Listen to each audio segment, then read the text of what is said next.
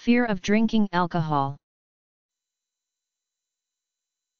Fear of drinking alcohol, an abnormal and persistent fear of drinking alcohol. Sufferers of this fear experience undue anxiety about addiction to alcohol and the effect this addiction can have on their body. However, their abstinence from alcohol certainly should not be criticized.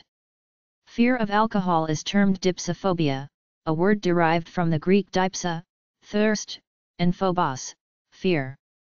Dipsa is also used to form the words dipsomania, an abnormal craving for alcohol, and dipsosis, a medical condition characterized by abnormal thirst.